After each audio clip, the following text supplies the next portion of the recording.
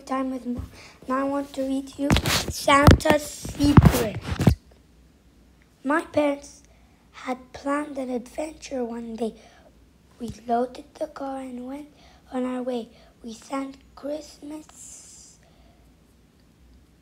carols to Grandmother's delight till we got to the city of festivals and bright, and a parentage in a pear tree. The sidewalks were packed, but we made our way through, and I climbed on that shoulder to get the best view. A holiday with marching bands playing and floats on displays. Santa came into sight, and the cheering grew loud from a shiny red sleigh. He waved to the crowd. When the parade ended, we walked for a while, and who did we see with a bell and with a smile? He wore the same suit, but I knew right away he wasn't the Santa I had seen in the sleigh. "That's not the same Santa," I loudly declared. The people nearby turned toward me and stared. Mama said Santa needs helpers to get the job done, but I demanded to know who was the real one. Grandma leaned down with answers for me.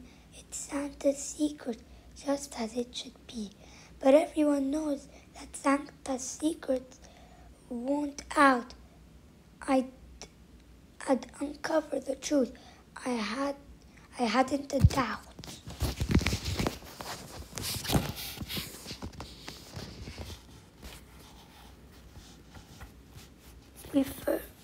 We found Santa's station and waited in line until family, thank goodness, the next turn was mine. His beard was as white as fresh fallen snow, and his belly jiggled with each ho, ho, ho. I had questions for Santa. I would see what he knew about reindeer and elves and the rest of the crew. I got out my notebook and I would crack this case wide. From a good detective, the truth cannot hide. "What is your name?" I started off with simple. On each side of his grin, I noticed a dimple. Dasher, Dancer, Prancer, Vixen, Comet, Cupid, Donner, and Blitz. "Who are your reindeers? What do they eat? And does Rudolph have a favorite treat? Do your reindeer sleep? Where do you live? Who helps you decide what presents to give? Do you like to fly? Do you like to take vacations? Tell me a few of your favorite locations. How big is your workshop? How many elves do they live in? How many elves do they live with you, or all of them by themselves?" Some elves live with me. I know there are a few who live in the village and communicate to work. I had to be through to get to the truth. I recorded his answers like any great sleuth. I paused for a moment and looked in his eyes. This question would catch him by surprise. "Are you the one?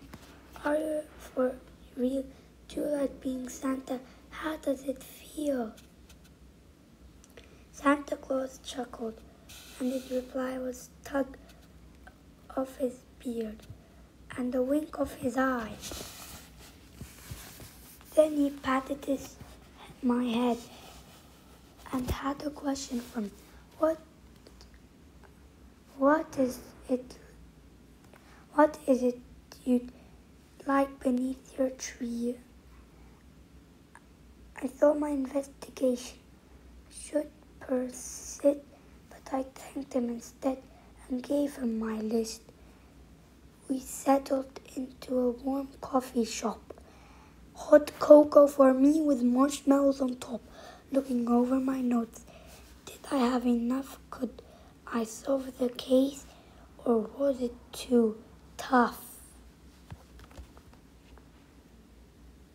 But then, catching my eye, tucked back in a nook, sitting by himself, reading a book, was a man with a beard, his coat on the chair.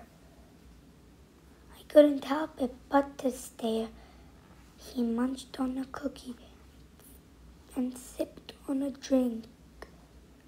There was something about him I did not dare blink.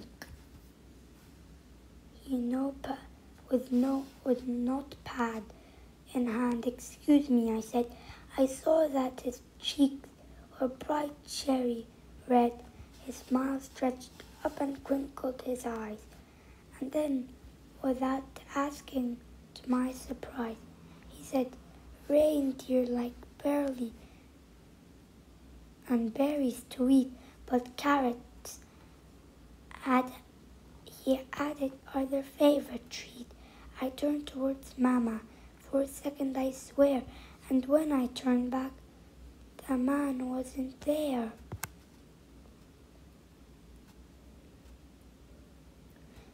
I had seen a few Santas, though the day I met the real one, this sleuth can't not say Grandma is right, as it should be, so I'll keep Santa's secret. It's safe with me. Hope you like this story, guys. Bye!